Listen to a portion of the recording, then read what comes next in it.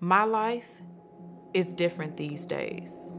First black woman to represent Missouri in Congress. Bush just toppled a 52-year political dynasty. You were unhomed, you're a mother of 2 kids, and you've shared being a survivor of sexual assault.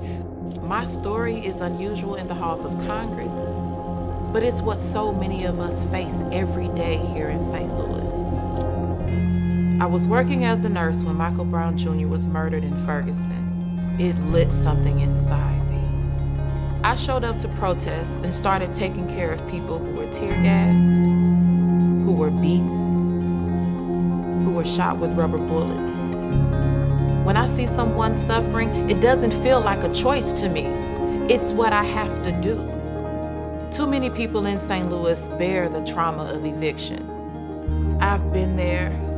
I know that pain. The way I see it is when Cori Bush said, wait a minute, I know what this is like. She spoke from the heart. When we elect leaders who come from our communities, who've lived the same struggles that so many across our country live every day, anything is possible. Look at what we did in less than a year. The House has just passed President Biden's $1.9 trillion COVID relief package, forcing the EPA to finally clean up the radioactive waste in Coldwater Creek.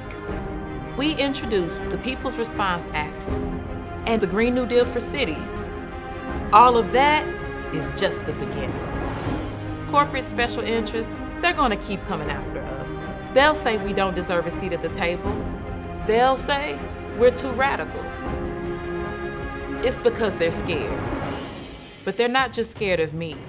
They're scared of our movement because we've already shown our power. I'm running for re-election to the U.S. Congress because Congress should have people who come from our communities, who have actually lived our struggles, who have marched in our streets.